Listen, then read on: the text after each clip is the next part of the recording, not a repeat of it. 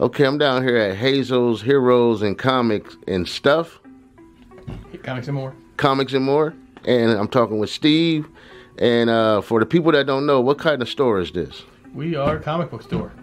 If you like to read, come on in. We've got a few toys, statues, and a few other things, but it's pretty much all comics related. All right, now, was this a childhood thing? I'd like to tell people I read them as a kid, and then when I discovered girls, I stopped reading them. But then when I discovered what a pain girls can really be, I went back to them. Right, this store is amazing. It's full of comics, too. So, what's your store hours? Let's see. Wednesday, Thursday, Friday, 11 a.m. to 7 p.m. Saturday, Monday is 11 a.m. to 5 p.m. Closed Sundays and Tuesdays. Okay, and what kind of got you started? What kind of gave you the idea to open up a store like this? Well, actually, I had been going to a store for several years over by Belton Village, and they went out of business. The owner got cancer, so he had to close up, and so there was a hole.